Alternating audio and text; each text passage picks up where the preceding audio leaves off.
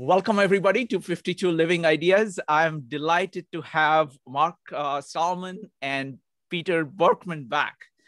So we're going to be talking today about Marshall McLuhan. He's a profound thinker. He's a profound philosopher that some people have heard of, but only at a very superficial level. So we're going to start by doing a Marshall McLuhan 101. And then we're going to have Peter talk about the paper that he has written on Marshall McLuhan and the inner senses. All right, so welcome, Mark and Peter. Hello, Shrikant. Thanks for having us. Shrikant, I have to begin, of course, with what an incredible blessing, in fact, it has been to have met you and your friend. This is an absolutely remarkable thing you put together, which, of course, would not have happened without COVID. So I will also have to thank COVID. Yeah, that's a joke. In addition to myself and Peter, Adam Bartley and Adam Hugen and Bill Frezza are also on this call. All of us are involved with the Center for the Study of Digital Life, which is an organization that began in kind of a stealth mode in 2015. We're now in the process of becoming much better known. So a year from now, there will probably be some nasty stories about us. No, again, just there'll be some stories, or at least some, what the hell these guys are doing. So my very brief introduction here will be to simply point to something beyond what we're going to talk about today. I won't motivate this much more. We'll be doing a drill down next week, same time, and I think maybe this will come up. But some of you probably have been fascinated with postmodern thought, and you may even have fallen down Alice's rabbit hole on Foucault or Lacan, or Deleuze, or you name it. I want to try to just stimulate your interest. At the moment, there's nothing to be done with this other than your interest. But I have just come across a remarkable book. The title of this book is The Question Concerning Technology in China. Now, if you've been following the whole postmodern world, particularly as it intersects technology, you will know that Martin Heidegger wrote a very significant essay in the 50s called The Question Concerning Technology. It wasn't translated into English until 1976. This is a Chinese student of Bernard Stiegler, who was a student of Derrida. So this is third generation in that world, but he's bringing China into the whole topic, which means a whole lot to it. I don't underline, I dog ear. I have never read a book with nearly every page dog eared. So at some point, I'm going to try to figure out with Shrikant's help how to do a deep dive on this. But here's the punchline. As fascinating as this is, it does not have faculty psychology. And what you're going to hear from Peter today is how far Marshall McLuhan could take his understanding, also lacking faculty psychology.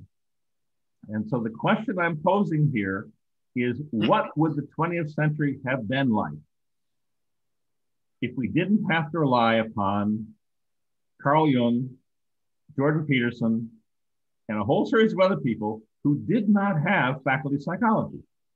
And you're about to hear from Peter how far McLuhan could take it. Now we can take all of this much further. Thank you. Wonderful. Thank you. Thank you, Mark. So we're going to do this in two parts. The first half is going to be Marshall McLuhan 101. And second will be, looking at Peter's work. So on Marshall McLuhan, Mark, can I start with you first? Sure. Okay. So tell me about, first question, when did you discover Marshall McLuhan? I'm 73 years old. I graduated from the University of Wisconsin-Madison in 1970. Marshall McLuhan was a very big deal in the 1960s. Published Gutenberg Galaxy in 62, Understanding Media in 64. The Medium is the Massage, was published with his name, even though he didn't write it, in 67. So when I was an undergraduate, McLuhan was very much in the air. And that's when I discovered him, when he was first popular. So what, I mean, I'm going to ask a very large question. What is the significance of Marshall McLuhan for somebody trying to understand the world today? I did not know it at the time, but I was a very curious undergraduate trying to make a decision between biology and physics. And it turned out that McLuhan was supplying the underlying understanding of causality. I could not have possibly formulated it at the time. It turned out later on that his son, Eric, who became a friend of mine, in 2005, went out of his way to try to make sure that everybody understood that his father was all about formal cause. You would not have discovered that by reading the early McLuhan. Those words were not used. But the answer to your question, Shrikant, is only something I discovered much later, which is if you wish to understand the world in which we live, you must have a robust understanding of causality. And the most robust form of causality is provided by Marshall McLuhan in the 20th century. It's another one of these topics that everybody walks around the swimming pool, but nobody gets on the diving board. McLuhan actually dove into the water, but he had to wear those little wings to keep him supported in the water. And so the real importance of McLuhan is that he brings people in the 20th century, many centuries after it had been deliberately forgotten, back to a medieval understanding of formal cause. Okay, so I want to make this accessible to everybody, because what has happened is that, you know, of the four causes of Aristotle, people, you know, today, like not people today, but kind of the intellectuals today, and then the people today are focused mostly on the efficient and material causes. They are kind of at the periphery aware of what final cause may mean, but formal cause is far away. So it is a significant distance for people to cover in order for them to grasp what formal cause is and how Marshall McLuhan employs it. So I want to go a little bit step by step so people can get the intermediate steps. So let me ask a simpler questions first then. So Marshall McLuhan talks about media and what media does for us. And the center talks about these multiple stages. One thinker that all of us here are very familiar with, because we've been doing lots of meetups, like almost 6 meetups on that, is Julian Jaynes. Right. And he makes a very crucial point, a very fundamental point about how a person, you know, how a person's thinking or a society's thinking changes. And there are these stages of cultural evolution. And he talks about kind of the initial transformations. So first, let's start by saying, what is it that Julian Jaynes does, and how is his thought related to Marshall McLuhan? Right. I've mentioned before that sort of by accident, I became Julian Jaynes' final student, which is to say I spent 4 days with him a couple of months before he died at his ancestral home on Prince Edward Island, up northeast Canada. What Julian Jaynes told me that weekend was that if he had it all to do over again, he would have featured Marshall McLuhan. Just came. I didn't prompt him on this. this was not, at the point that this happened, I was not in any way identified publicly with McLuhan.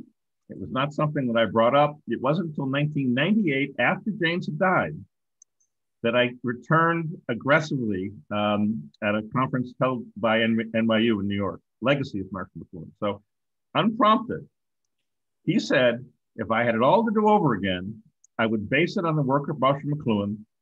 I would not have focused on the people of the seas and volcanic interruptions or other possible explanations. He said, Mark, it's just the alphabet.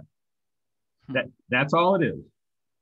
So the Julian Jaynes work is about the change of forms. In particular, the change from an oral to a literate, or what we call scribal society. This is the most extreme example, probably in all of human history, of how the changes in forms of communication alters society completely. And so the study for the Center of Digital Life is specifically to study how the form of digital, that's to say, what is the architecture? What is the structure? What are these machines? How are they built? And what does that structure, form, do to us? It is our belief that we are now going through a transition which has many analogous parallels to what Jaynes talks about. So Jaynes, as far as I'm concerned, is a absolutely mandatory prerequisite to understand today's effects of digital technology. Wonderful. So how about this? Let's look at all the stages, the distinction between the oral and scribal stage we have looked at with Jaynes. Right. So we can quickly recap that and then talk about all these sensibilities. What is the oral sensibility? What is a scribal sensibility? What is a print sensibility? What is a electric sensibility, and what is the digital sensibility? And then we will bring in McLuhan as and when needed, and Jaynes as and when needed, because then people will get a sense of all these sensibilities. So let's start with oral versus scribal. What is the oral sensibility and what is a scribal sensibility? I would say, if people have not read this, you've had Brian McVeigh on one of your meetups, or multiple meetups, I think. And it may be that people have had a chance to read his Psychology in the Bible. What the thing is that they're going to be very familiar with Jaynes' ideas. So what I'm trying to do is that I'm trying to anchor their understanding in this distinction between oral and scribal, so that they can understand the distinction between electric and digital. Because digital is hard to understand because we are in the middle of the transition. Right. Electric is hard to understand because we grew up with it. We kind of take it for granted. Right. What this does is that it gives you an outside point from which to view this progression. So that's what I'm trying to do. So even if people have heard of it, I want to recap it and then extend it. Okay. Well, very briefly, the pre-literate or oral world did not rely on externalized memory. So the human memory, which is a faculty of the human soul, did not have written materials. Yes, indeed, there were commercial receipts pressed into clay with cuneiform. I grew up in my father's library. By the age of 10, I could play around with and pretend I could write in cuneiform. Yes, that existed, but a literate population didn't exist. The paintings on the temple walls in the pyramids were not intended for any human being to read. In fact, the artists, many presume, were actually killed and buried in the temple. These were intended for gods to read. So the development of a literate audience, as occurred with the Hebrews, certainly, particularly after the Babylonian captivity, as occurred certainly in Athens, as was generally described as the axial age by Karl Jaspers. This was an absolutely amazing transition. We can focus on hallucinated voices. We can focus on self-aware consciousness, all these names. But in fact, what happened is that society was radically transformed in many places around the world simultaneously. The Buddha didn't write anything. Jesus didn't write anything. Konza, Confucius didn't write anything. But their disciples in all those cases did.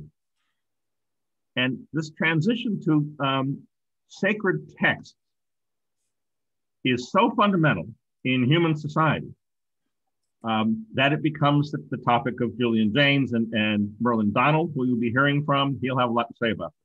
Merlin Donald actually extends it backwards. So there are other stages before this transition, taking us through mimesis and so forth. What number of people have done is to extend it closer to us. So the transition from a written scribal, the technical term is probably a chirographic. The transition from a world in which you've externalized your memory, but you have to manually write it down, to a chunka mechanical world. This is the transition that brought capitalism. It brought the Enlightenment. It brought effectively the end of Christianity, even though it persisted. This is the world that brought us industrial growth, that brought us colonialism. So that transition from scribal, none of those things I just described existed in the scribal world. All those social effects took place afterwards. Elizabeth Eisenstein's PhD thesis, the title of which doesn't roll off the top of my head, but it's a wonderful, big, thick book, and we can figure out how to get you copies if you want to know. She's probably the best at describing how radical that transformation. This is a transformation that occurred in the centuries. Time scale here is very important. It took centuries after Gutenberg. It is the first major book that McLuhan wrote. And so Peter will tell you about Gutenberg Galaxy. Then we come to the transition from print to electric. And this one should probably be familiar to you also. The most obvious slogan from that transition is God is dead. Nietzsche's statement that God is dead is backed up by hundreds of other testimonies.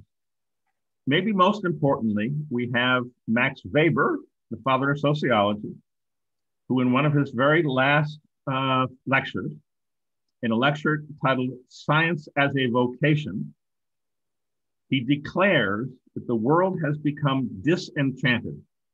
So the electric world, which you all grew up in, which many of the people we've studied, which basically Jung, Peterson, etc., are all trying, and Heidegger and on and on. All these people are trying to somehow deal with that. That world has become disenchanted. And we got world wars as a result of that. We got an enormous confusion as a result of that. And now we're at a real crossroads. If we don't go beyond electric, then we're electrocuted. Wonderful. So let's look at those three.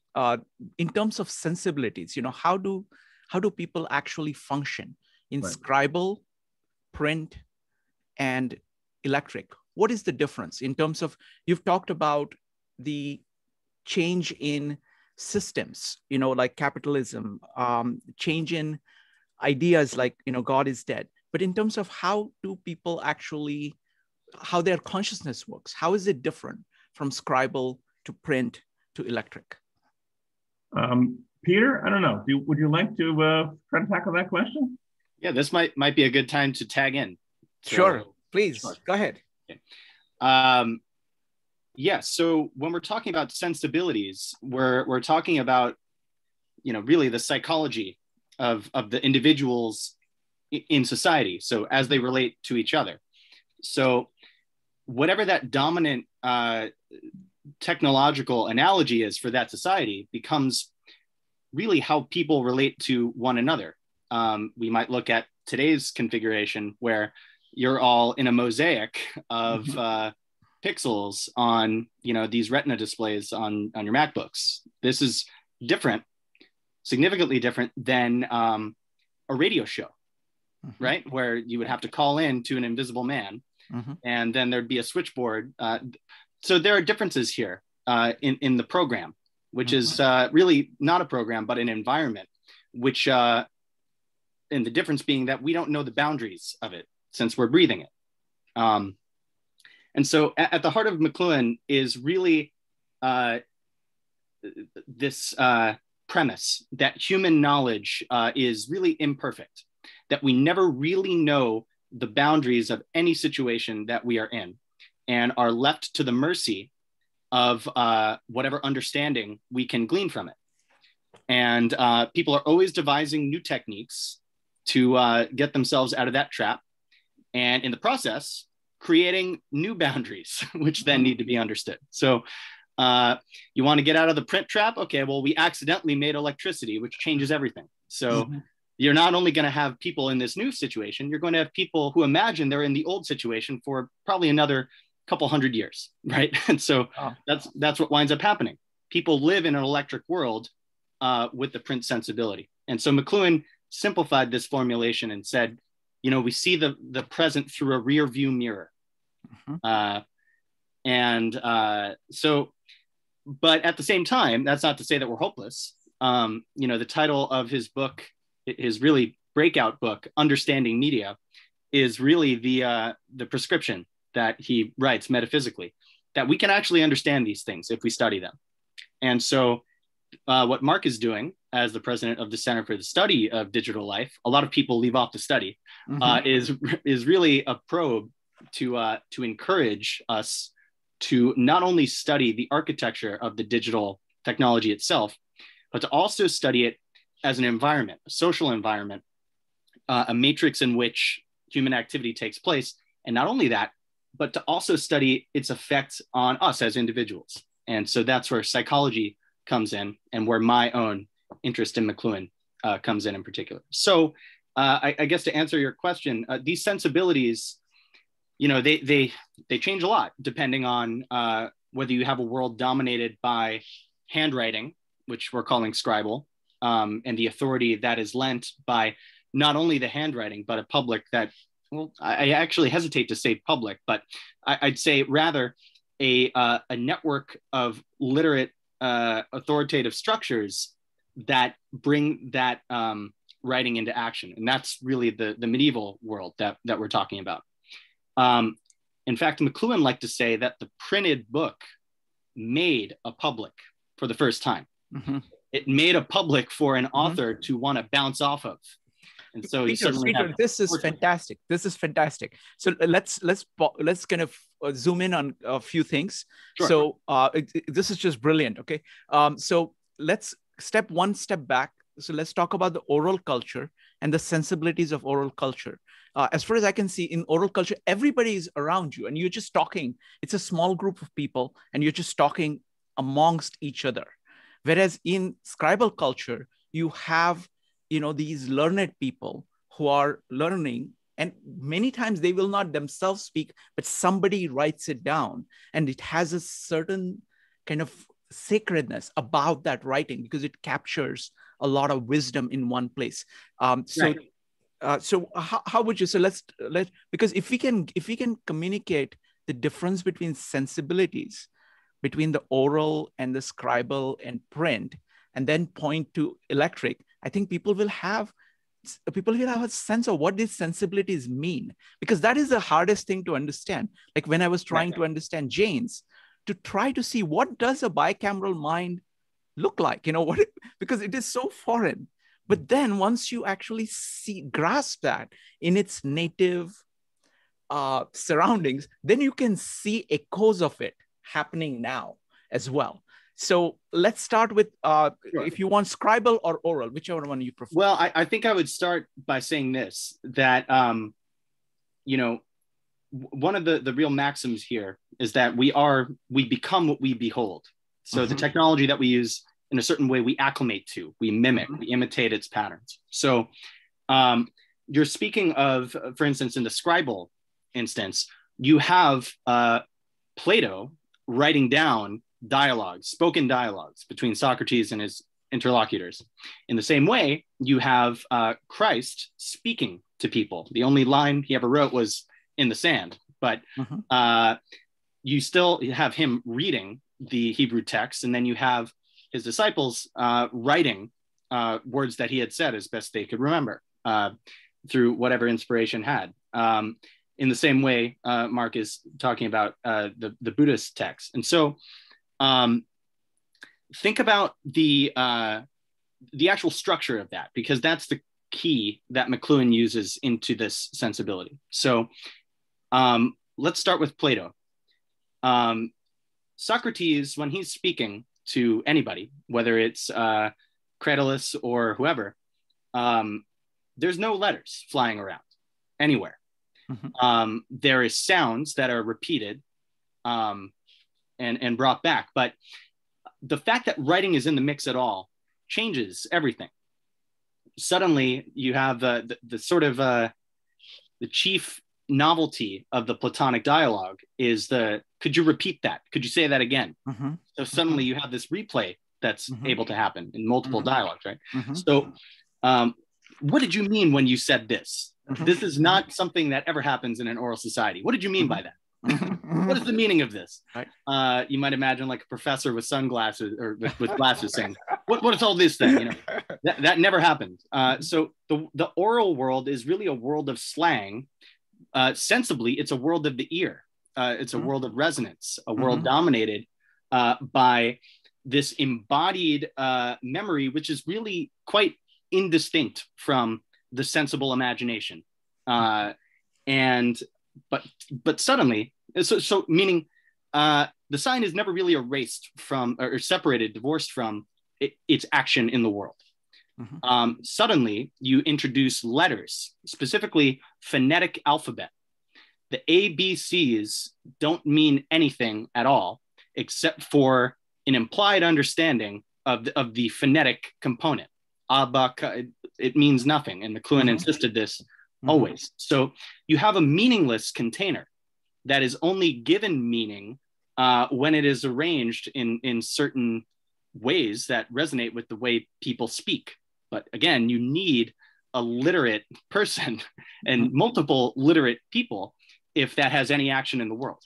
So I would say for McLuhan, just to make this a bit more McLuhan 101, this is an understanding that McLuhan got from his studies at Cambridge with the new critics, people like F.R. Leavis, Empson, that whole crew. But he went much further than any of they did because what they did, they would look at poems and they wouldn't say, is this a good poem? Is this a bad poem?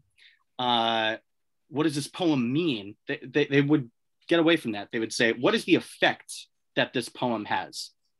And so McLuhan considered himself as being concerned with effects. And he thought, well, if we can do this with a poem, we could do this with anything.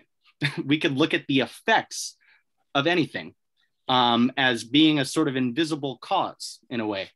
And so I actually have this book next to me. This is a book he wrote called City as Classroom, 1977, where he proposes that for a new curriculum, you get 3 or 5 kids in little teams to actually go out into the culture and ask questions. So to study the environment and then to go back into the classroom, which doesn't have the answers, but is where the questions can be discussed. So this is his sort of inverted approach of this sort of effects before causes thing.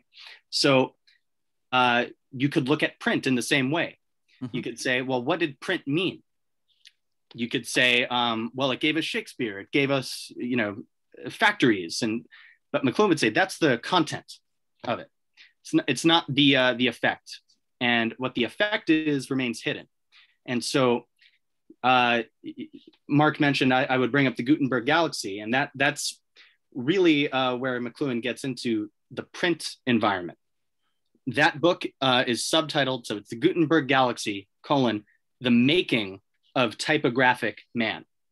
So McLuhan would say that typographic sensibility, which again, McLuhan is always, sorry if I'm rambling, but. No, this is beautiful. Just continue to ramble, please. So it always comes back to the senses for McLuhan.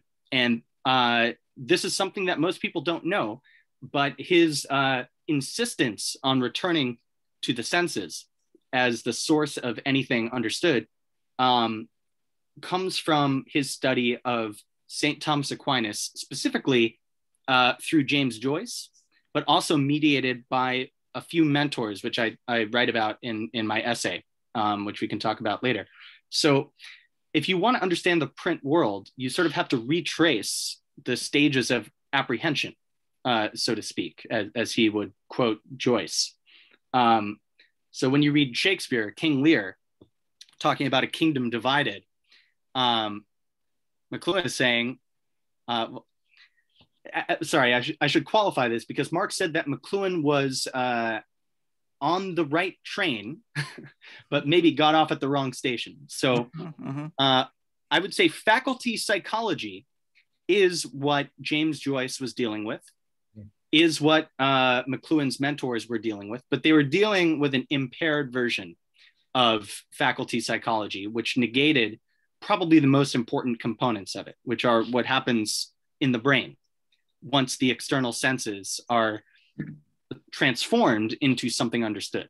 So McLuhan's studies, as I will talk about in the essay, as we discuss it, were really limited to the external senses. And there's much, much more work to be done now that, as we've been talking about interior senses, the four that we laid out last week, the common sense, which McLuhan actually does talk about, the sensus communis, the imaginative faculty, the cogitative faculty, and the memorative faculty. When those are brought to bear on all the insights that McLuhan had in the 20th century, we will be in a place where we really haven't been since the Middle Ages, scientifically and psychologically speaking. Wonderful. So, Peter, you said you discovered McLuhan around 5 years ago, independent of Mark. So tell me about that. How did you discover that? So actually, I first discovered McLuhan about now 12 years ago. So I'm 32, and I was studying music technology at NYU in 2008. So I'm a professional musician. I play in a band called Anamanaguchi. I'm a digital musician. And so I went to NYU studying music technology, right? And so NYU, you get a basic liberal arts education to go along with it. And so one of the classes that we had to take was called Performing Arts in Western Civilization.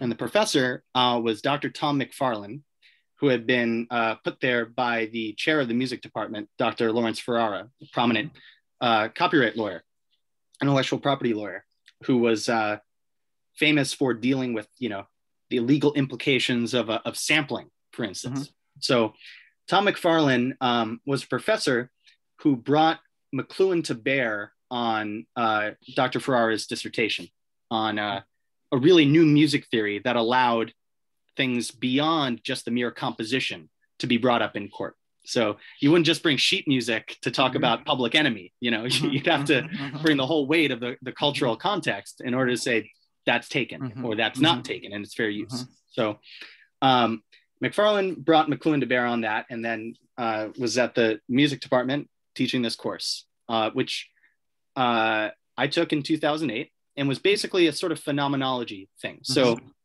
we learned about Heidegger. We learned about, actually even Wittgenstein and some others. And I actually thought Wittgenstein was very interesting. Heidegger bored me to death. But I actually got into a really heated debate with Professor McFarlane when McLuhan came up.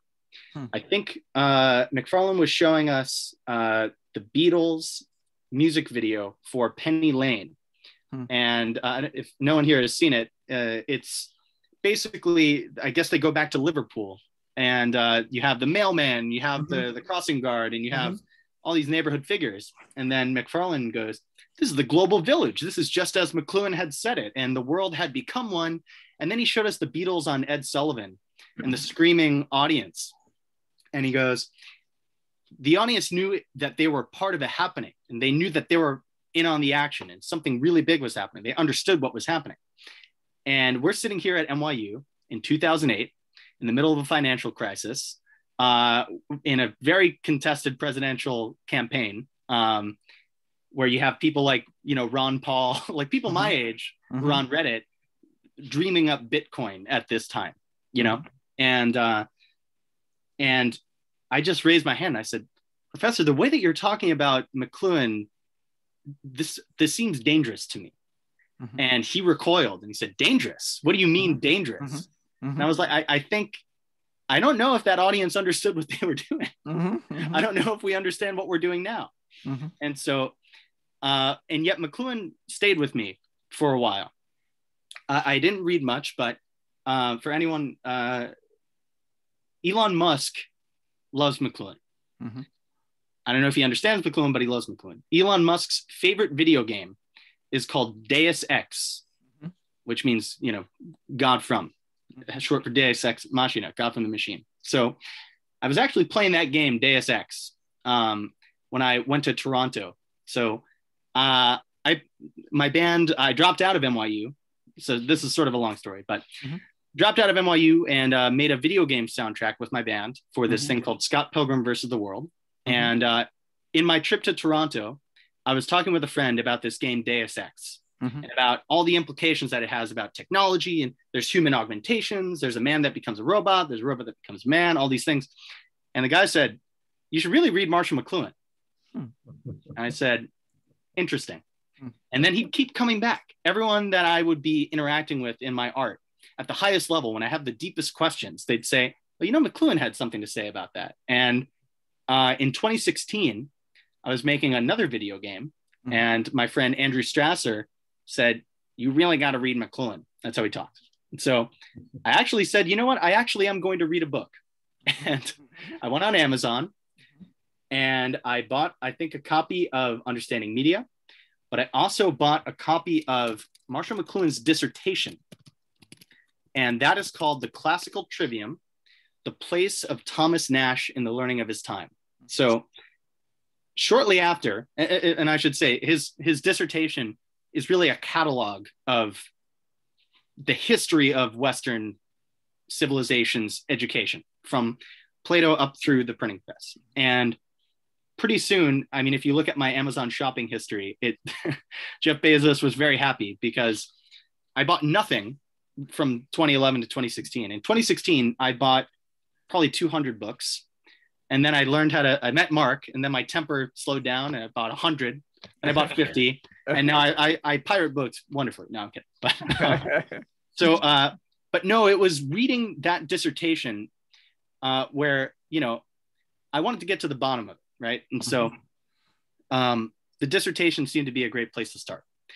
I got about halfway through when I found Mark online, because he seemed to me not to knock anybody, but a lot of people write about Marshall McLuhan. And we should maybe get a bit more into the 101. He's famous. The man is world famous technology guy. Like I said, Elon Musk loves Marshall McLuhan. Elon Musk is the richest man in the world.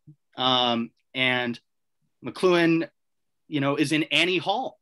He's the guy that they pull in from the side. Yes. And Annie Hall won Best Picture in 1977, not Star Wars, So he's a world famous man. But as you said, he's not given his right place. And so for me, I was like, pardon my French, I said, holy shit, this guy that I learned about in 2008 as the Beatles guy is really not the Beatles guy. He's really somebody else. He's so much deeper. And so I was really looking for someone who could, and not only that, but he was really pointing to a lot of the tensions that I found in the world.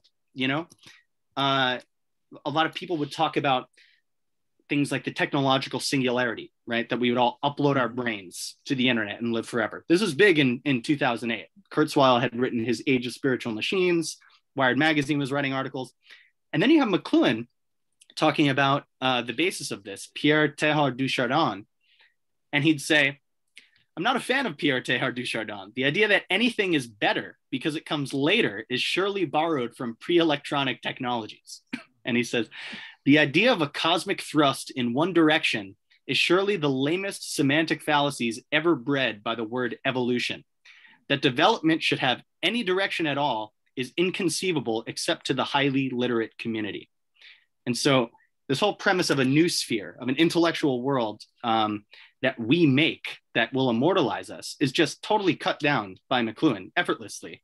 And then he gets to talk about the full depth of the situation, or point to it at least. And I wouldn't even say depth. I'd say he's talking about the contours and the shape, the form of these particular environments, which aren't drawn in a straight line or even an exponential curve. And so Mark Stahlman got to that route, and there were many others who didn't. And I decided that I would reach out to Mark, not only because of that, but because earlier that year I had reached out to Doug Rushkoff, who was also a sort of McLuhan guy, and I found out was also a fellow at Mark Center.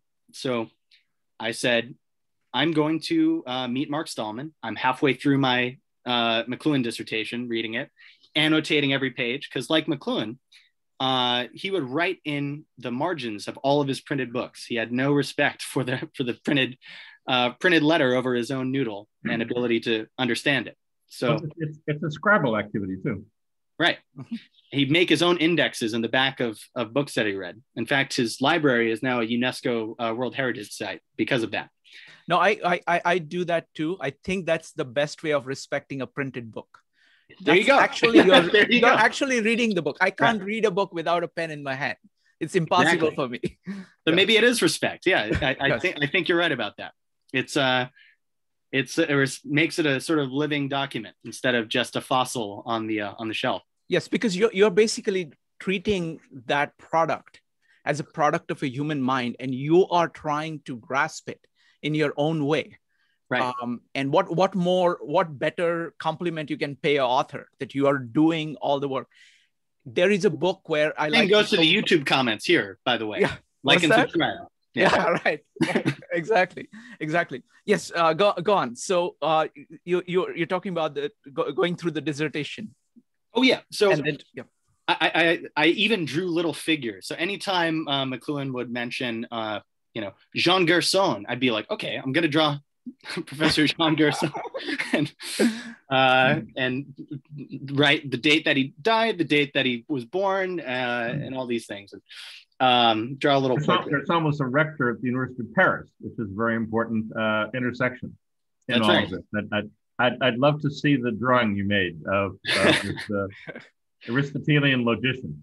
So Mark and I met at the fountain in Bryant Park in New York City, right by the New York Public Library. I was actually living at my parents' at the time. My dad is here in the Zoom. Hello, Dad. He's the big E for Edward. So I took the train in, and Mark and I spoke not only about this dissertation, which he had a lot to say about, but we also spoke about what was going on in my life, which I was playing a Japanese video game called Bloodborne, which seemed to me covered a lot of the same themes in an abstract artistic sort of way. And so we started at the Bryant Park fountain, New York Public Library, and we ended eating Japanese ramen noodles. So talking about Sony and lots of things. So when it came to the dissertation, though, I was expecting Mark to say, great, now do this or whatever. And instead, the first thing he said is, he didn't write that, right? I was like, what are you talking about? And of course, Mark is probing, but I said, what the hell are you talking about? Of course he wrote this. I've read McLuhan. This is Marshall. And he said, I was like, yeah, he wrote this at Cambridge. He said, no, he didn't write it at Cambridge. It's a Cambridge dissertation, but he actually wrote it at St. Louis with his friend Bernard J. Mueller-Time, who was a student at Dion Gilson. I was like, okay, what the hell's going on here? So Mark had a knowledge that exceeded my expectations and pushed me to actually study these things a bit more closely. And so, the next week, I actually went to SLU's library online and discovered that, in fact, Bernard J. Mueller-Times' class notes were available, including his class notes from 1939, 1940, 1941, when this dissertation was being made. And so reading the handwritten notes, it covers the same historical period. And it's sure as shit that McLuhan did not get Jean Gerson or Modi Significandi or any of these other aspects from Cambridge. He got them from the Pontifical Institute of Medieval Studies via Gilson and Mueller-Times. So that is what Mark meant by that statement, that it was a collaborative effort. Like all knowledge is a collaborative effort. Nobody understands alone. And so it's fascinating. And that was 5 years ago when we first met. And since then, I've been studying, and I think the fruit of that work is this essay, this little PDF file that anyone can now look at. Wonderful. So Peter discovered that he was an archivist and a scholar in this process. So we've got this musician, talented musician, video game connections and so forth. But in the process, he discovered the scholarship angle and his own, this stuff didn't bore him. And very exciting. And in fact, the very first thing that Peter did is he went to the Rockefeller and Ford Foundation archives in Sleepy Hollow. That's right. And to get to the start of McLuhan's career, where he had his first grant in 1953. Sorry, Mark, I didn't mean to interrupt. And beyond. No, Peter's brilliant, absolutely brilliant. And he has a talent that he just told you. He didn't buy a single book for multiple years. And then all of a sudden, he is the world's leading scholar, I believe, on McLuhan and many other critical figures now. And that was always there. And Peter, I didn't slip something into his coffee or something. But in the process of doing the coffee does help, and I have one with me now. So. In the process of doing this, Peter learned a great deal about himself, and as we all are doing here now, and we all have a lot more to discover. But it's been an enormous honor and pleasure to be able to work with Peter for the last 5 years. Wonderful. So now let's get to your essay, Peter. So tell me about the essay. Why did you choose to write this essay? What is the significance of it? Well, I chose to write this essay, back to the oral scribal thing, because I'd gotten, my speech had crystallized into something that needed to be written down. I found myself saying the same thing over and over again, and being like, wow, wouldn't it be great to write that down and have it organized? And it actually took a really long time to translate from something in my head to something I'd feel comfortable written down. Because when you start writing sentences, suddenly word order becomes important. The audience becomes important. So you can have a conversation with anybody, really, if they speak the same language and have some reference points. I can speak to 50 disembodied mosaics here, but when it comes to writing something, it's a bit more intimidating. And a lot of the nuance is eliminated, and then you really have to say, what really happened here. And so part of this was a historical thing, a historical exercise in writing my view of how McLuhan and his thought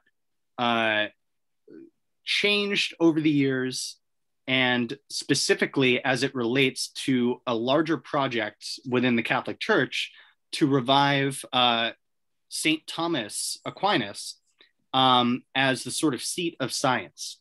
And so it was my initiative to portray McLuhan as far as it relates to science. You might ask, Was he an anthropologist? Was he a futurist? Was he, what ologist was he? And I think since he's dealing with technologies as extensions of man that reshape our sensibilities and our social relations, that's the work of psychology. And that's where he intersects with St. Thomas Aquinas most, in relying on insights to understand the world. And so this essay, the McLuhans, plural, and the inner senses, talks about, McLuhan from the start of his career up to the end of his career, which is the end of his life, as his son Eric continues on the legacy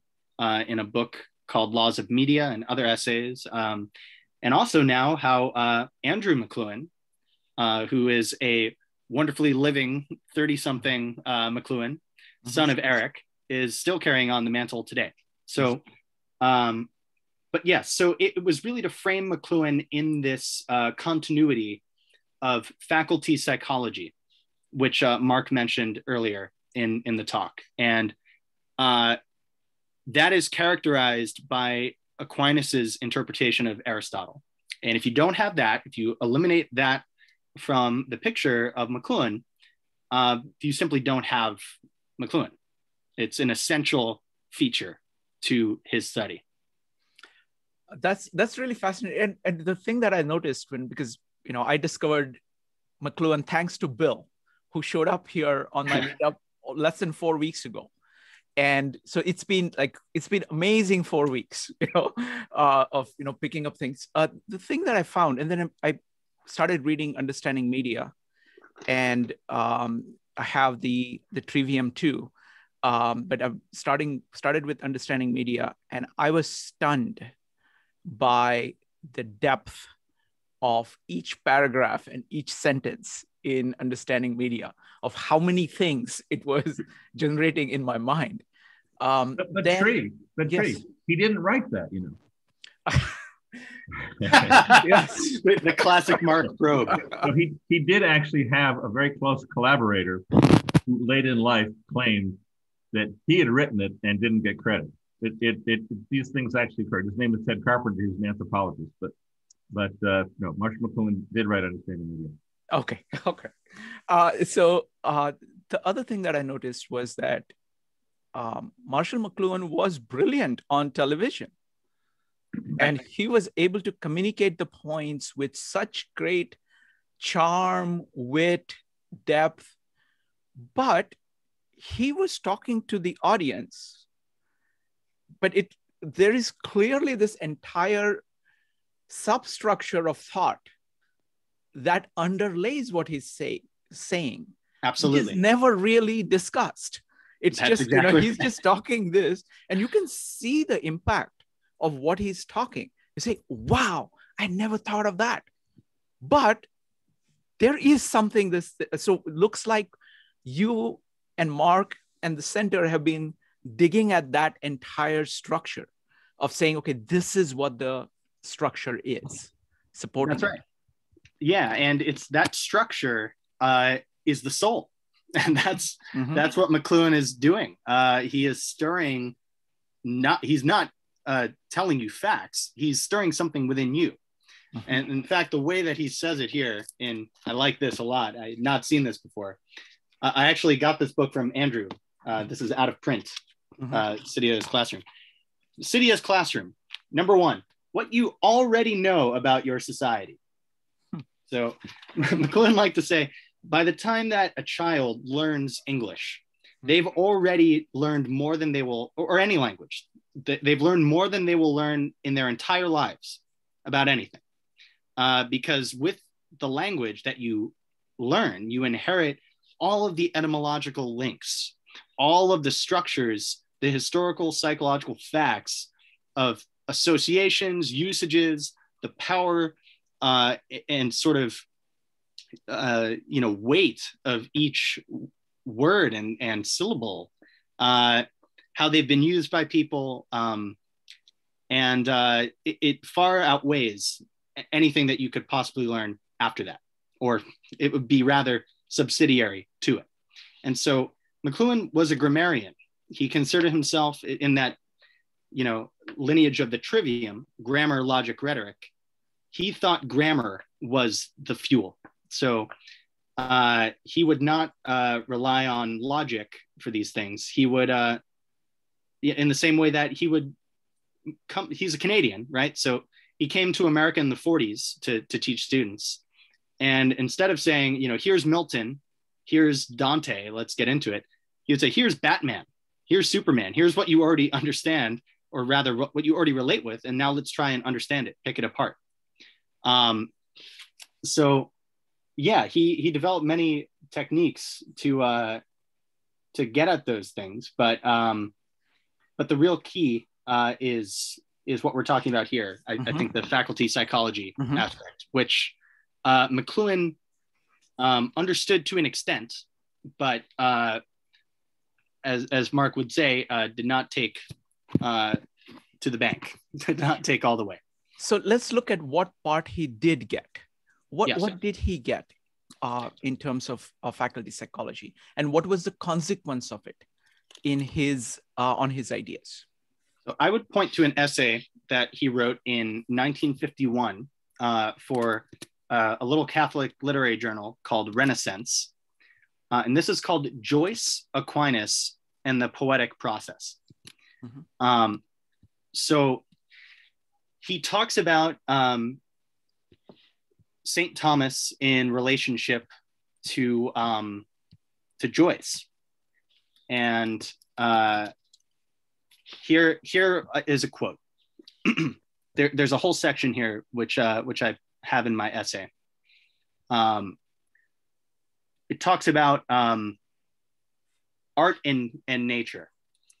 So in Stephen Hero, I'm quoting McLuhan here. So there's a lot of nested quotes. So I'll be saying McLuhan, Joyce. McLuhan, it is in Stephen Hero that there are texts which explain what Joyce understood by a natural process. So art imitating nature. So there's the phrase, right? Art is an imitation of nature. But Joyce said, Aristotle does not here define art. He says only art imitates nature and means that the artistic process is like the natural process. So McLuhan says that this process is that of ordinary apprehension is made plain. He says, for Stephen, art was neither a copy nor an imitation of nature. The artistic process was a natural process, a veritably sublime process of one's own nature, which had a right to examination and open discussion. So then here's this made plain on page 212.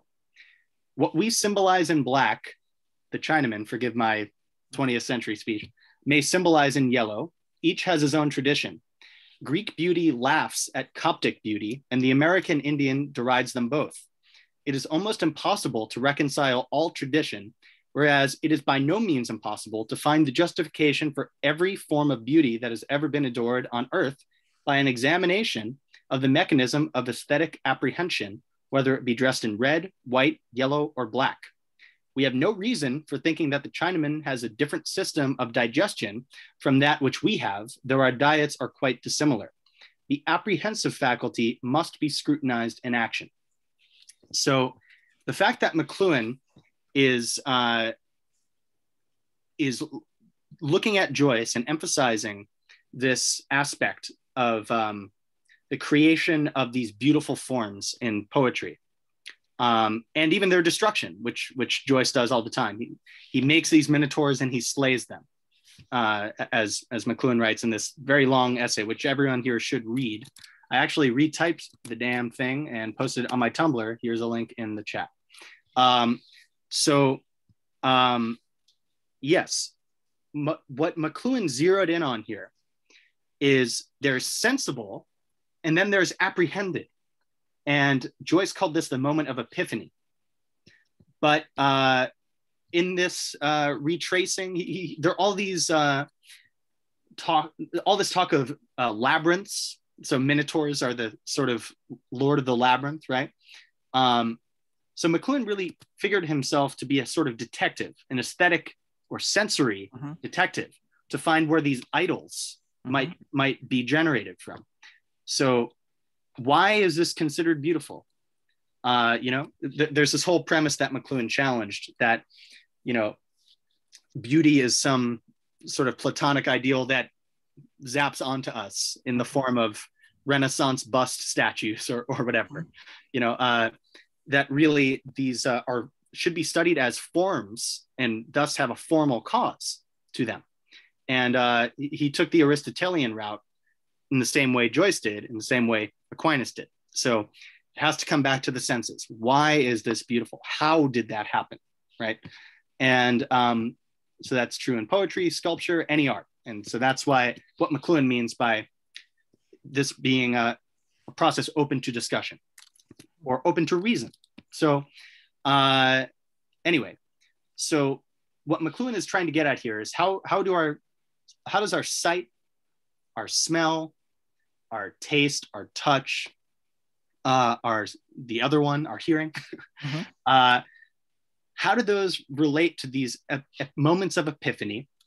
How do they relate to what Aristotle calls the nous poeticos, or what you might say translates to English as the making mind, the nous, mm-hmm. poeticos. Poeticos means to make. Mm-hmm. So as we make sense of the world, how is that done? And so I actually, at the end of this essay, this article, I included an added version that McLuhan put 10 years later. So in 1962, he revisited the same essay and brings it back to Aquinas, saying, he brings it back to this concept of by constructing, they come to know. So it is in this doing process in which one comes to know something in the becoming. So that is, it requires action. So, but there's something missing here.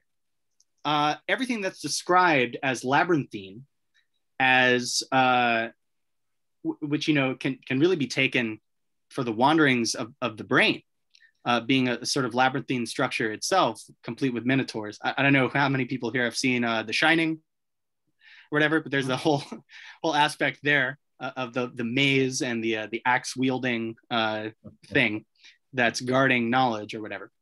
But the brain is treated by St. Thomas in a totally different way that is not mentioned here. And in fact, I took it upon myself not only to study McLuhan, but to see what Joyce thought about all this. So this is also in my essay. I found out that, like McLuhan, Joyce also liked to handwrite in a lot of his books. And so this is something McLuhan picked up from Joyce. I also found out that James Joyce, being trained as a Jesuit in Ireland, Trinity College, Dublin, studied the Jesuit psychology of his time, which would have been Michael Maher. So again, I'm framing this all in this larger project to revive St. Thomas. Mm-hmm. And this starts in 1879 in an encyclical called Aeterni Patris, promulgated by Pope Leo XIII. So 10, 12 years later, you have Joyce in school, or even just a few years later, and he has a copy of Michael Maher's Psychology. So it has to treat this question of the internal senses, because St. Thomas Aquinas treats with the internal senses, and that's what's going on. So they have a copy of Joyce's handwritten student book, his textbook, at the Harry Ransom Center in Austin, Texas. I called my friend who lives in Austin. Or by the way, my father's library wound up as old books. Oh, wow. Same library. So my buddy Sam Bridges, I called up, said, Sam, please go to the Harry Ransom Center and look for James Joyce's copy of this book, Psychology.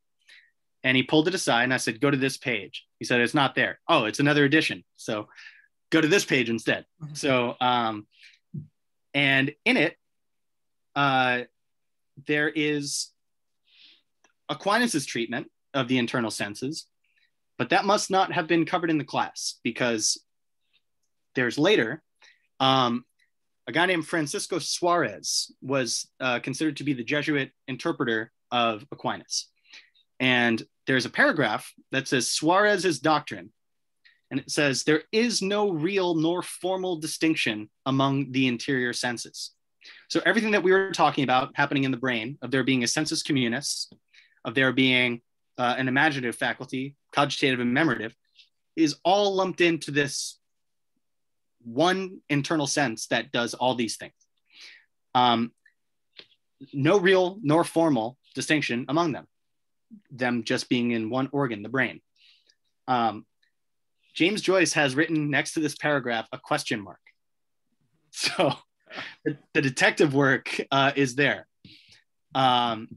So that's fun and just heightens the mystery of this stuff. But it is actually not mysterious what happened. There's a whole history there.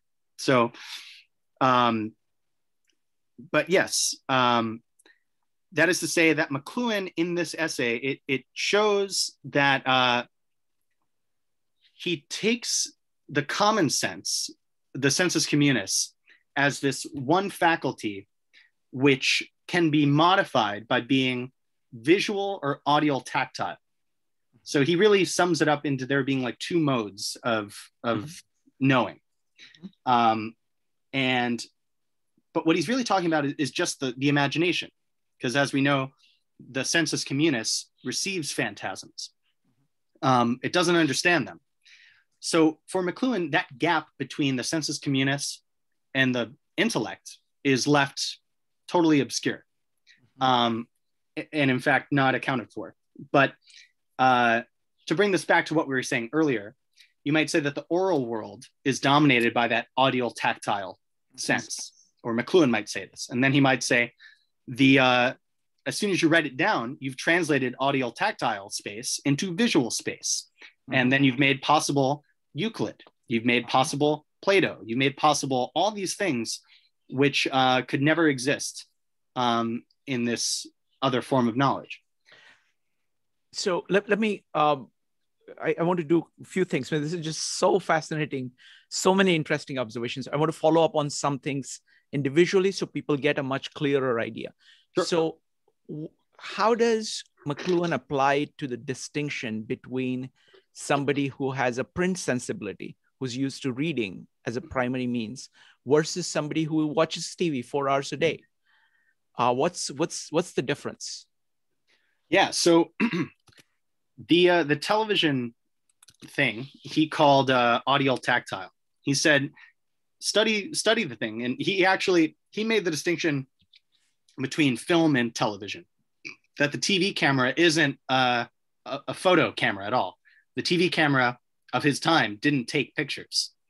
It sent scan lines out to be read at a specific frequency and then burst onto you the same way that the light is coming at us instead of being projected out. So, McLuhan would say that the television world is discontinuous, abrupt, idiographic, characterized by these juxtapositions that generate meaning, and is the world of slang. He called it a cool medium because it involves all of our senses, is totally participatory. It requires your full attention by being such a low definition image that you are active in the making process of these scan lines. This is what McLuhan would say. It's not necessarily what I would say or what Mark would say, but this is how McLuhan framed it. And then versus the print thing, which is totally what he called lineal. You read from left to right or from right to left and page to page, section through subsection, the table of contents, and everything is organized in an index. This is the real print world was really gone by the time television came onto the scene, or even radio. But he outlined a lot of how print transformed scribal in his student Walter Ong's work, Ramus and the Decay of Dialogue, in which, the books of the scribes did not have elaborate tables of contents to them in the way that print books did. And so McLuhan often said that the television world is symbolic in a way that this print world never was. And so he held great hope for a world to sort of, he called it Humpty Dumpty comes back together again without even trying, like in an instant. So this fragmented bit by bit thing becomes a cosmic egg where everything is unified, and man becomes a hunter-gatherer using everything at their disposal to for whatever desired effect they might have. And so, we see this dramatized all the time. And as I said, the professor coming in, what's all this then, the whole, but McLuhan say, what is the meaning of this? And he said, well, the meaning of this is a happening. The meaning of meaning is a happening. And so, but again, we're really not there anymore. And so it complicates things. And it forces the issue of what's missing. And in my essay, I write that McLuhan, if we could characterize his contribution in terms of faculty psychology, what he really, really did was not only bring formal causality back into the picture, but in terms of faculty psychology, he drew an elaborate poetic history of the imagination and how the imagination was transformed in all these different circumstances, how each of these different phantasms hit the person. You can take it one step further and say, what happened to the other side? What happened to the memory? And in fact, what happened to the cogitative? Which is why by the time McLuhan was writing, you have someone calling the cogitative sense a forgotten sense, Julian Peguer, in one of the essays in our journal. And that's the one that we are going to go to next week. So we will make a full dive into that. I want to hit on one more point, actually two more points. The first one is about McLuhan's laws of media. Yes, very important. So go ahead, tell people about what are these laws of media and how do they work in terms of replacement. And go ahead. So McLuhan framed, so this is the title of a posthumous book, Laws of Media, the New Science, published in 1988, the year I was born, 32 years ago. And McLuhan was toying around with these laws of media starting in the middle 1970s. So after he got very, very famous in the 1960s. And then as of 1970, it was sort of a plane crash and nobody wanted to hear McLuhan. So by the time 77 comes along and he's brought out for Annie Hall, it's a nice nostalgic treat for people who lived 10 years before that. So, but what he was doing in that time was discussing formal causality with a guy named Fritz Williamson, a Thomas professor of psychology at the University of Dallas, and or just of philosophy, sorry, and trying to get his son Eric his own PhD. So Thomas Eric, actually, his own PhD through Williamson at the University of Dallas. He also was asked to publish a new version of his most famous book, Understanding Media. And him and Eric were working together and they started to see a pattern. And they started asking these questions that all technologies have these three characteristics to them. All human artifacts, in fact, every word, every piece of art, you can ask these questions. He said they enhance something or other. You know, if every technology is an extension of man, then surely they enhance one faculty or another. What do they obsolesce or, dim down? That's the second question you can ask. What do they flip into when they're, pushed to their limits? How do their characteristics reverse? But then the fourth question didn't come until much later. It took them three I think days or weeks or so, and they figured, what does it retrieve that had previously been obsolesced? And so McLuhan, Marshall in the 70s had these questions, wrote a couple articles about them, one in a journal called ETC, called The Laws of the Media. But at the time in 77, he said he actually wanted to call it the phenomenology of the media. And he said the key to phenomenology and the insights of any phenomenologist is that there's a figure-ground relationship. So in Gestalt psychology, you have figure and ground. And he said that the secret to phenomenology is that in any situation, there's always another situation that peeps through. And is Can you explain the figure and ground distinction? Yes. So figure ground is seen a lot in the sort of illusions made by people. So maybe the most famous one that we would relate to is probably, who here remembers the dress? Is it black and blue, or is it white and gold? It can be seen both ways depending on what you're using as the ground. And it requires science to know that the photographer, that there is actually a real dress that is a particular color, and that the lighting and all these other effects can play a role in changing that figure, or the way it's perceived by us, which is the ultimate ground, our senses. So, you have the vase, which is the two faces, right? That whole thing. Excellent. Yeah. So it depends on what you're using as a reference point. And McLuhan said, we can look at this as a double figure ground, these laws of media. This enhancement, obsolescence, reversal, and retrieval, that they're all simultaneous, they occur at once, and they can be asked about any human artifact at all. And he said in the introduction to the book, no one's ever come up with a fifth law of media, and if they do, please write to us, and we'd love to know about it.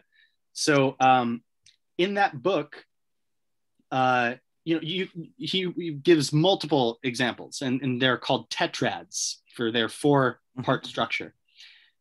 This was done in deliberate opposition to the threefold Hegelian structure, which tends to be these things that drive history and generating new things. Andrew McLuhan has just recently found the handwritten note in the back of one of his father's books, who's the main author of The Laws of Media, in which the tetrad and the triad are very specifically contrasted with each other. We're now going to try to work through exactly how Eric saw those things. But it was an opposition.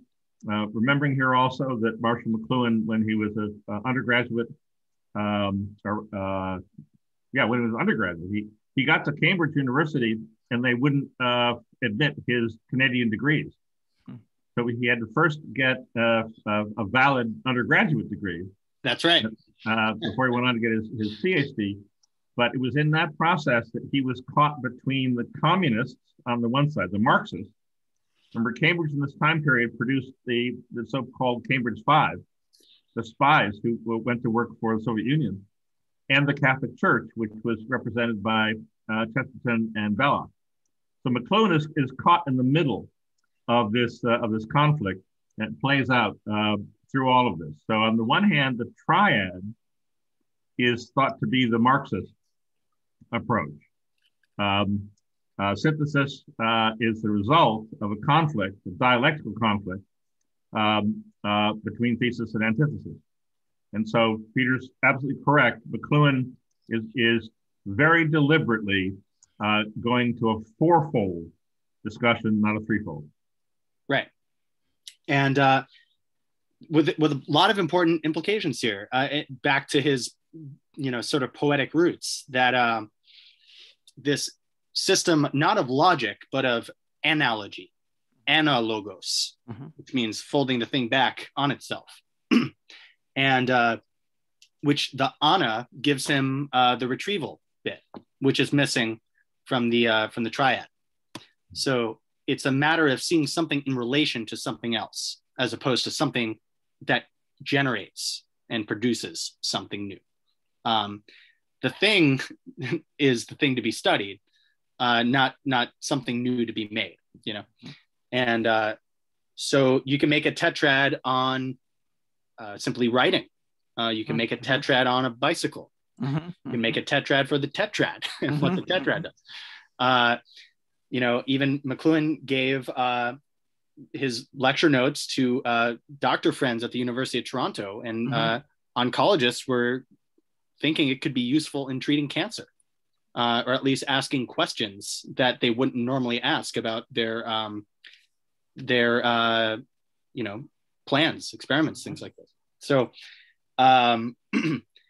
it is a fascinating heuristic, really, which is what it is, or tool for drawing questions and interpreting, forcing you to interpret something that you would otherwise ignore, I think. And so there are multiple examples in the book Laws of Media. There are also multiple examples recently published in a book of Eric McLuhan called The Lost Tetrads. And all this is just a Google search away. So you can just type in Google Laws of Media PDF, and you'll find monoscop.org has all this written out. But I don't know if there's been a new publication of Laws of Media in print, but there hasn't. There should be. And maybe they would ask Andrew McLuhan to write a new introduction to it. Wow. So, Wow. yeah. Let me ask you one question about the retrieval. Yeah. So it looks like electric or television especially is a retrieval of oral tradition. Is that fair? Totally. Okay. Yeah. So how is it? And the motto of the center is digital retrieves the scribal. Could you elaborate on that? Sure. Mark, would you like to take that one or start with it? And then I can. Yes. Well, the slogan actually of the center is digital retrieves the medieval. Medieval, yes. And so this implies, if this is accurate, this implies that we're actually retrieving not just medieval, but we're retrieving the transition from oral to scribal, which is Julian Jaynes. Which is why Julian Jaynes, when I met with him, said I would have started with McLuhan as opposed to the rest of this nonsense. Recognizing that, and we'll get with Merlin Donald, we'll get another treatment on all of this.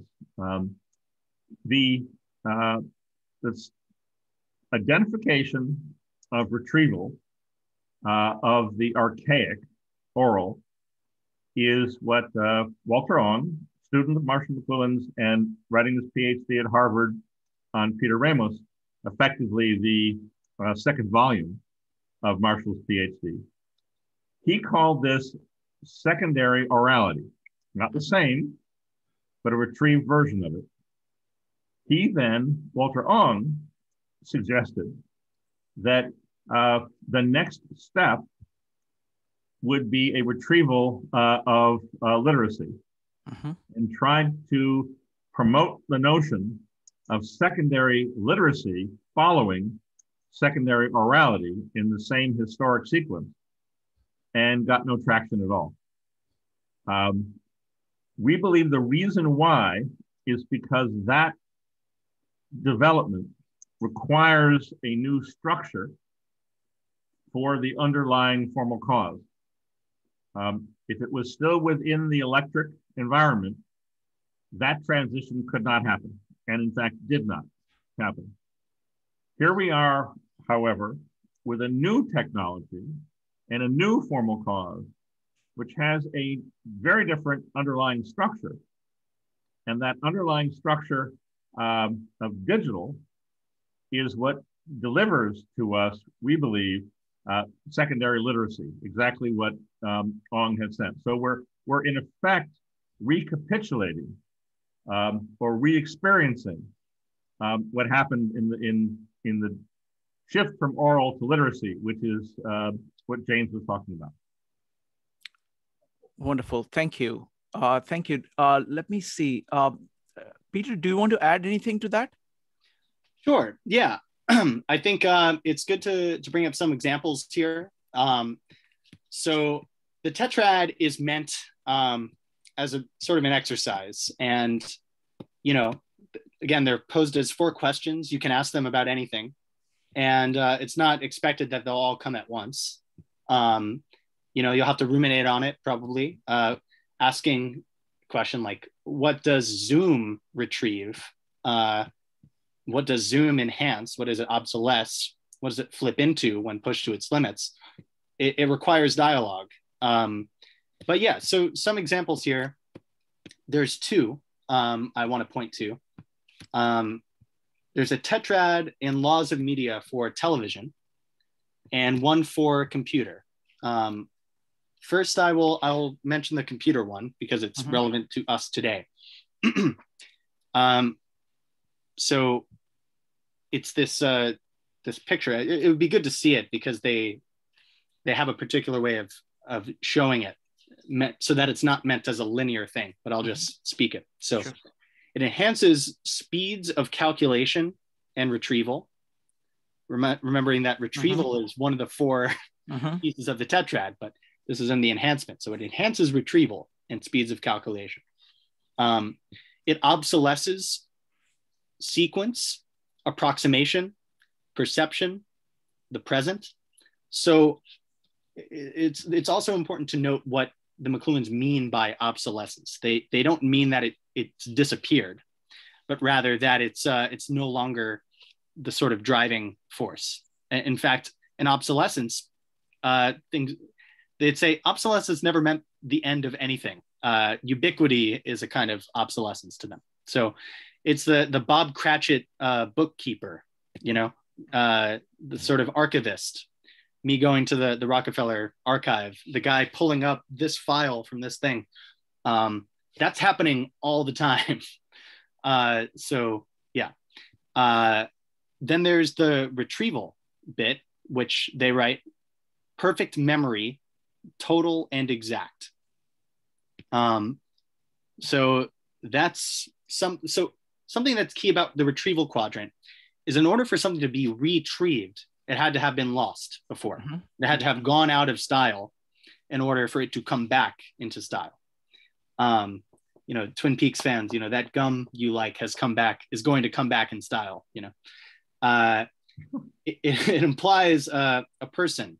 It implies humanity that has imperfect knowledge, imperfect awareness of whatever configuration. So the thing is brought back into fashion by this thing. It's been retrieved after having been obsolesced before. So then all kinds of questions around, well, what obsolesced our memory? So, and then the flip says it flips into general systems, which was true. And that is anarchy via the overlay of bureaucracy, McLuhan writes. So yeah. That would be the Communist Party of China, for instance. Well, then there's the television tetrad too, which I want to just briefly outline before breakaways, which is television. It enhances the multisensuous, using the eye as hand and ear. So he means visual as audile-tactile. Again, this is a sort of what we would view as an incomplete picture of the psychology involved, but perhaps is answered elsewhere in here in this tetrad. So the obsolescence, it says that obsolescence is a point of view. So point of view is totally obsolesced. Point of view being a technical term for, you know, perspective in painting. Suddenly you have pointillism, you have cubism, you have all these sculptural forms of art. Or deconstruction. The whole French postmodern deconstruction is that quadrant of television. Right. And then there's it retrieves the occult, as McLuhan writes here. One sense through another, he writes. And my example there would be LSD. And it turns out that LSD was enormously significant for the French postmoderns. And to further drive home that feeling, reverses into the inner trip, the exchange of inner and outer.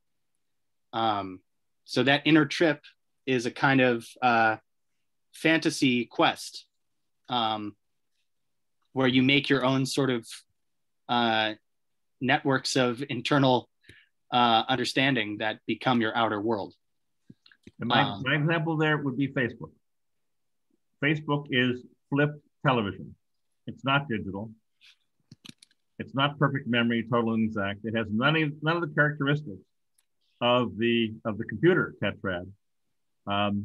It is weaponized flipped television, which is why it now has to obey the rules of television and censor. And the big debate on television this morning, as I was watching the morning shows, was whether it was appropriate or not to have Facebook ban Donald Trump for his lifetime. We will eliminate that inner trip to enhance our own inner trip. Wonderful. So folks, this is a very large area we are trying to cover. Okay, and Peter, this was just simply amazing how much you managed to cover so far. So now comes the main part, which is going to be small breakout rooms where we discuss all the ideas presented. Again, I've posted the rules for the breakout rooms. Let everybody speak for a couple of minutes on what their big takeaways are, and then have a discussion. And then we're going to come back here and you will get to talk about your very brief takeaways and most importantly, ask questions. Okay, so I'm starting the breakout rooms now. Welcome back, folks. Welcome back. All right, so now it's time for takeaways and questions. Now, we don't have that much time, so I'm going to prioritize questions. You can give your takeaways, but give it in like maybe 2 sentences or 3 sentences, because I want to get to as many people as possible. Okay. I see Andrew C. Is that Andrew Crystal? No, sorry. No, it's not. It's okay. All right. So folks, as always, we have 4 rules. Number 1, type exclamation mark in chat when you want to ask a question, or raise your hand in Zoom. Number 2, keep on topic. Number 3, be brief. Number 4, feel free to disagree courteously. So Mike, quick question, please. Question only. Go ahead, Mike. Question. Well, comment first, short. 2 sentences. Zoom reminds me of the song Little Boxes on the Hillside, little boxes made of ticky-tacky. And they all look just the same. Now, I'd like to map that into the tetrad 4 questions and more explanation of how much of that is obsolete, because I guess that's before the internet came. Go ahead, Peter. Zoom and tetrad. Okay, I'm not quite sure how to respond, but I would say tetrads. Zoom. I'm not gonna speed running a tetrad is gonna be tough here, but because I'd actually have to sit down and think about it. But I'd say off the top of the dome, Zoom obviously enhances teleconferencing, but it also enhances privacy and passwords. It obsolesces these needless flights to have tiny chats, right? And then it retrieves, I suppose, a kind of more symposium structure, maybe the sort of conferences that can happen on more specialized topics. And it flips into all day, every day living in a Ethernet, pipe somewhere. No fun at all. Discarnation, I would say it flips into, perhaps. Wonderful, thank you. Folks. Keeping in mind that they can be recorded and things like this. So there's also the digital thing to it. So it retrieves it. And I'd imagine that these things can be transcribed into text as well. And someday, someone somewhere will probably take all the Zooms, put them in just text format, and they'll be only about 1 gigabyte large. I think Wonderful. the CIA has been doing that for us. NSA and the CIA have. Just a second, Mike, let's not go back and forth. Let's get people, as many people. See, Peter, Mike is our resident historian. If I let him speak, he can speak for 2 hours continuously without a pause. Next up is Stefan. Stefan, go ahead. What's your question? Takeaway and question. Yeah, I was just thinking that maybe Zoom would possibly slightly reconfigure one of our oldest communication forms, which is reading each other's body language, because we still see each other's faces and shoulders, but 2/3 of our body are no longer seen. So if we persisted in, I mean, this would probably take a long time, right? But I'm thinking it could possibly change over time. People are not meant to be, let's say, 1 inch large, I think. I think the definition, we demand much more. In fact, Mark has a particular smell to him, as people who have met him can attest. My dog met him the first time last week. So smells can tell you things. Obviously, ticks can tell you things. And I don't know if you can see a tick at 300 pixels. Maybe you can. I don't know. Folks, you can go ahead and type !mark to line up. I just want to say that what we are doing here is enormously ambitious. Okay, what we're trying to do is we are trying to look at what modern intellectuals, as well as the modern culture, has thought about human beings, which is a very narrowed sense of what human being is. And we are trying to broaden it. We're trying to take in Aristotle, not, Aristotle on his soul. And what I'm realizing is that poetics is also a very crucial part of it, because there is a lot of aesthetic sense that is integral to how we operate. Aquinas is the great integrator. He's put all of these things together. Every time I read anything about him or by him, it just blows me away. So we have all of that. And so we're trying to get to that.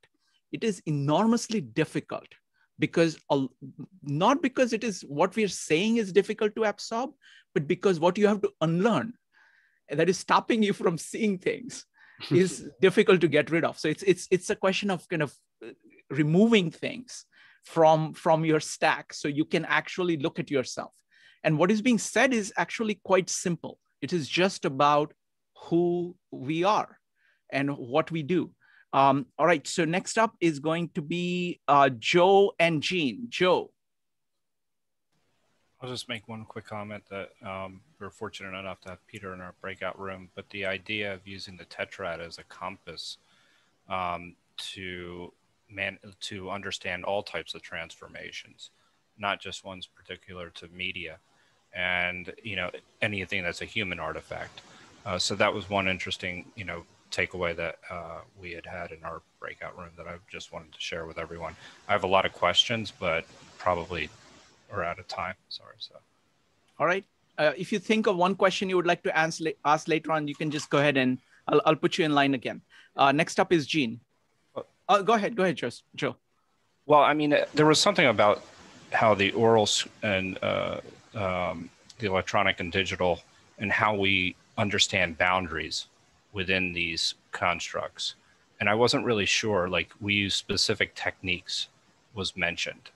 And I wasn't sure what you meant by techniques, if you're able to answer that in a minute, to understand boundaries within these 4 mediums. Mark is muted. Mark, you need to unmute yourself. If you're trying to speak, where is Mark? Yeah, I think Mark is speaking. Joe, one of the more obvious aspects of this is the relationship between imagination and memory, and what is being enhanced. And so the boundaries are not drawn hard, but rather as more of a matter of emphasis, balance within a larger matrix. Next week, when we zero in on the cogitative sense, which is where patterns are recognized and so forth. If you're able to come next week, we'll talk more about that distinction and what boundaries arise as a result. Next up is Jean from Hawaii. Hi, everyone. So, yeah, so I have a question. As an architect, I really see the danger of this digital world, how they impact at the social structure, the city, you know, and in this, like in the Italy, the beauty of the city, they have this small gathering space that's create all the interaction, the random interaction of people, and it's create all this, you know, it's fun and culture. Then we have Starbucks here, supposed to be the people gathering. Then everybody's sitting there with their own screen. There's nobody talk. And my idea interaction, as actually Zoom provides something. I wonder, is that possible? I actually have this idea about internet cafe. So we have I think the beauty of the internet, it can connect people who have same interest, like the people here. But is it possible when we find those people, then we actually put them together, then they actually have more interaction with, you know, three-dimensional, you know, all the, then that can have deeper communication. I think that's why I have this idea of internet cafe, to gather people with different topic interests, then they go to the cafe, they actually see each other, they actually interact with each other. So they actually enhance the city. So it's actually a tool on top of traditional way of city. But I see nothing is happening. They just disappear. You know, all these interaction places are disappeared, instead replaced by the internet, but it cannot be replaced physically.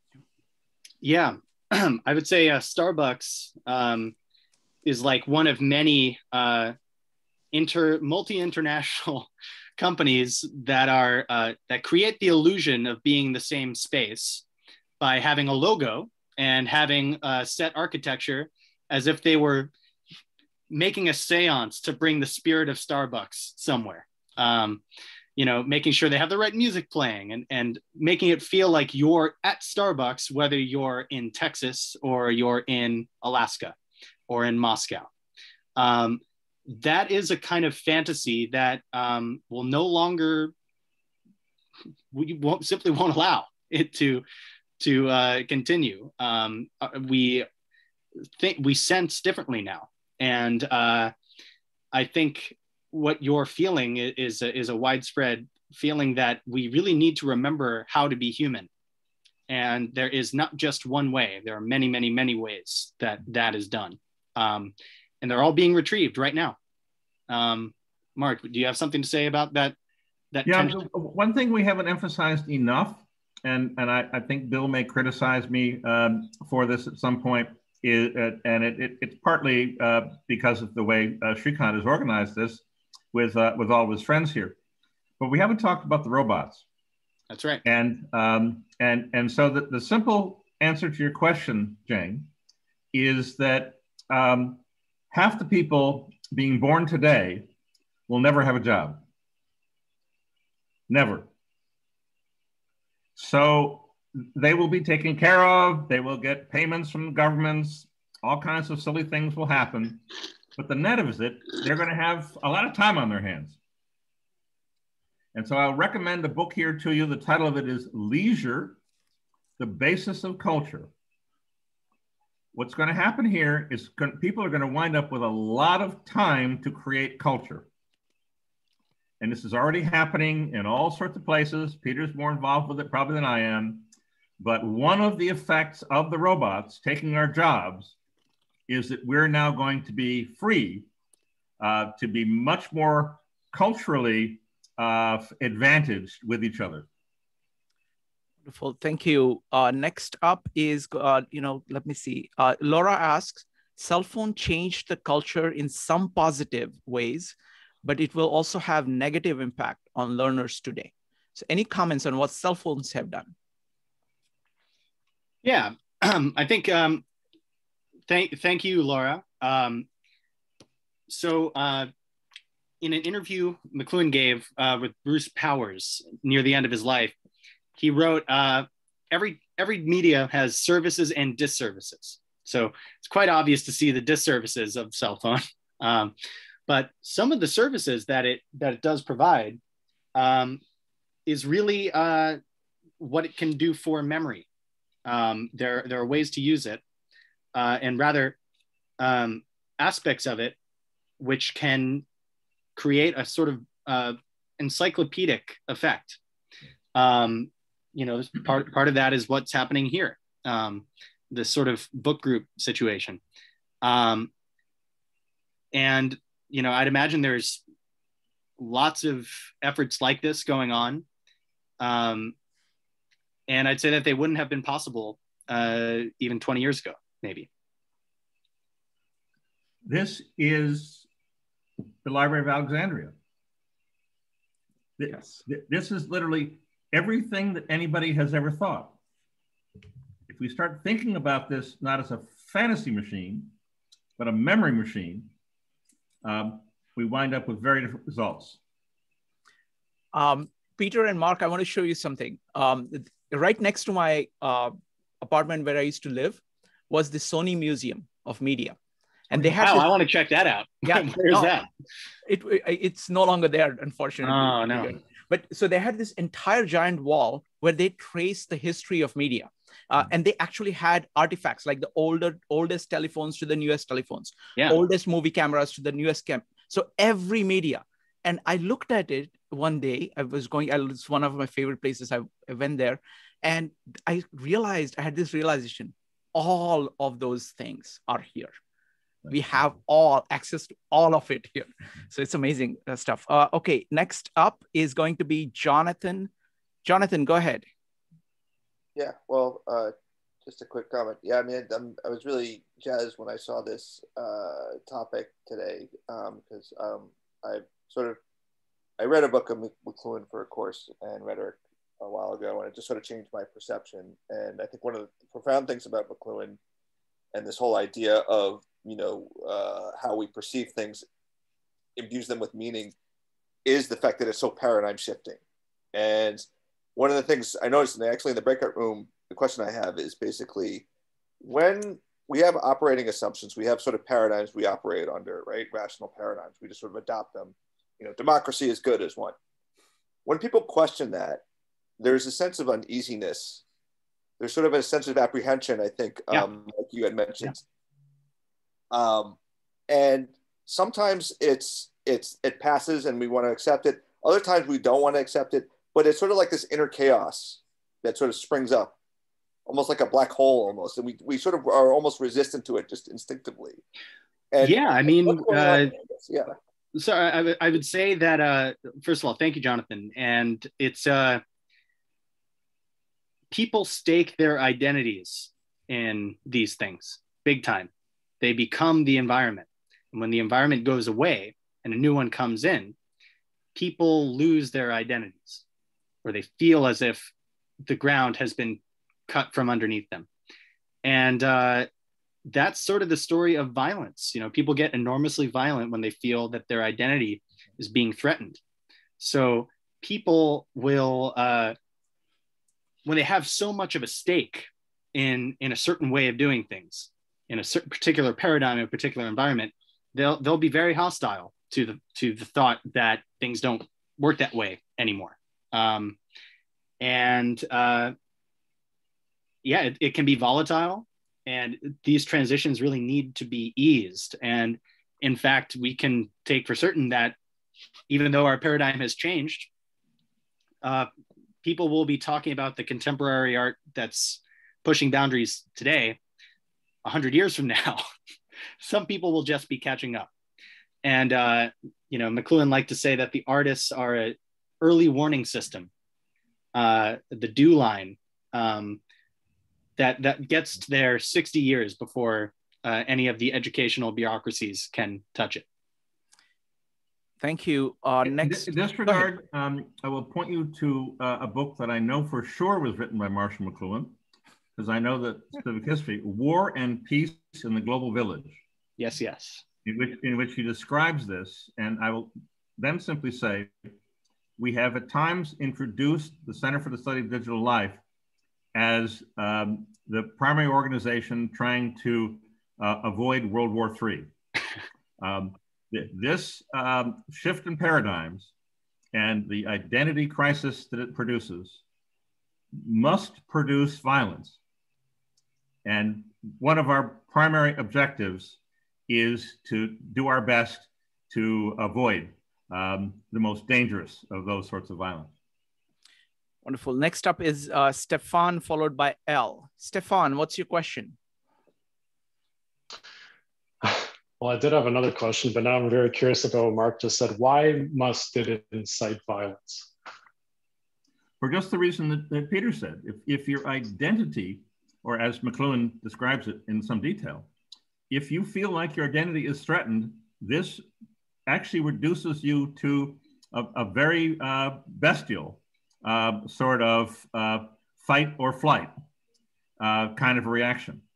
And it's the fight side of that identity threatening shift that we're very concerned about, particularly in terms of conflicts between China and the US. Wonderful. Next question is Elle. Elle, what's your question? Hi, my name is Elle or Ellen. My question is, how likely or probable is it that half of all persons, as you say, who will be born, will not work? Do you have a reference for that, please? Yes, the two primary organizations, actually three, that have all come to the same conclusion. It started at Oxford. So there's something called the Martin School at Oxford, and they produced a study about 5 years ago. Then McKinsey has something, the McKinsey Global Institute. They came at it a whole different direction. They came up with the same conclusions. And then MIT did the same sort of thing. And the guy who did that is now at Stanford. But we've been through 5 years worth of multiple independent organizations all coming to the same conclusion. Wonderful. All right, so let me do one thing. Stefan, if you have a quick question, you can go ahead. Elle, you have a quick follow-up? Yeah, I do. So we probably won't have a paradigm shift that will not have that happen. My question is, how hardwired is the human brain, particularly the male human brain, for war and doing that behavior? And thank you, Mark and Shrikant. Thanks, Elle.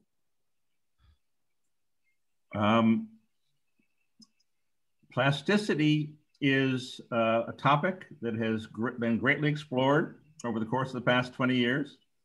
But it is our view that, as Peter said, once you've learned English, you've learned probably more than you'll learn the rest of your life. These things happen quite early. And so many people who've tried in the 20th century to deal with this, they want to control education. They want to control elementary education in particular. And so grammar school is that time period in our lives where we sort out these structures. If the grammar school curriculum does not address these questions, Elle, I suspect we're in for a lot of trouble. Thank you, Mark. Well, regrettably, thank you. Thank you, Mark. Thank you. Thank you. Next up, okay, it's about 2:14, so we need to start wrapping up. So I want to give you a preview of the next Sunday, because I think that is the most important, important meetup or important topic, and that is the cogitative sense of Thomas Aquinas. So let's talk. I'm going to give chance for Mark and Peter to just introduce what the cogitative sense is and why is it important. The most important is, why is it important? What I've done is that I've tried to excerpt from the conclusions of the essay. It's a long essay, about 36 pages, but I've tried to excerpt from that. I encourage you to read the essay. I also encourage you to read the summary that I've put. It's just a few sentences that gives you a sense of how big the issue is, okay, how crucial this issue is. And then what we will be doing is that we will be giving you an introduction. If you can read the whole thing and come, that's ideal. But if not, we'll give you an introduction and then you go and read it. Okay, and we'll give you additional resources as well. So Mark and Peter, could you give a quick preview of the cogitative sense and why it is important? René Descartes, for those of you who have paid attention, a very important historic philosophical figure, but believed that the pituitary gland was our third eye. The pineal, I think you mean, right? Pineal gland, right. The third eye, located, not pituitary, right, the pineal gland. Now, I don't know that anybody's ever figured out where he got that crazy idea, except to say that he was trained at a Jesuit school and would have known about faculty psychology. So the cogito ergo sum and all that followed that, the print view of this, was based on there's something hidden inside of our brain that is really where everything comes together, where the animal part of us, where the intellectual part of us, where the emotional, where the will, where desires, there's a pivot point, there's a nexus for that. And that is identified as the cogitative sense, and we'll be describing it in some detail next week. Peter? Yeah, I would say it's quite easy to wonder and imply what the imaginative power might do. It's also kind of simple to propose what the memorative power might do when we're talking about these four interior senses. The ones that are not quite obvious are the sensus communis, which we've really been talking about today with this McLuhan discussion, and even more crucial, as you are talking about, is the cogitative faculty. So this cogitative faculty sits really in the middle of imagination, not just imagination and memory, but the sensing human and the intellect. It is called by the people who wrote about it to be the highest sense in human beings. They wrote that animals had a similar sense called the estimative sense that does not touch intellect, animals having no intellect, but accounts for what they find pleasing and displeasing. So the whole range of human experience is then opened up when the intellect touches that. What we find pleasing and displeasing, noxious or beneficial, it is, as Mark said, quite plastic. And all of these transformations that we're talking about in society, through media, through writing and reading, through speaking and gesture, they are brought to bear, physically speaking, on the cogitative power. And very, very, I'd say, you could count them on two hands, people in the 20th century even knew about it. Wonderful. I put in the URL over there for the meetup. So go ahead and RSVP there. There's also a link to the essay that we'll be using, as well as a short description. So look forward to seeing you next time. Peter, this was a great honor and simply delightful. Just we managed to cover so much. I was scared, how are we going to cover McLuhan and cover his approach to inner senses? But I think we did a good job of giving a good overview, good starting point. Ultimately, everybody has to learn on their own, but I think we've given people enough pieces that they can use and enough reasons to go ahead and dive into McLuhan. Well, thank you so much for having me, Shrikant. This is really the first time I've ever done anything like this for a group of people. So I thank everyone for being patient with me. And if anyone watching this on YouTube wants to send me an email, go to peter.berkman@gmail.com. Who knows? I might even answer it. Yeah. All right. Wonderful. And thank you very much, Mark. Glad you could take the time off to do this. Really appreciate that, doing it in the middle of the vacation. Thank you. Take care. Thanks, everybody. Bye. Bye-bye.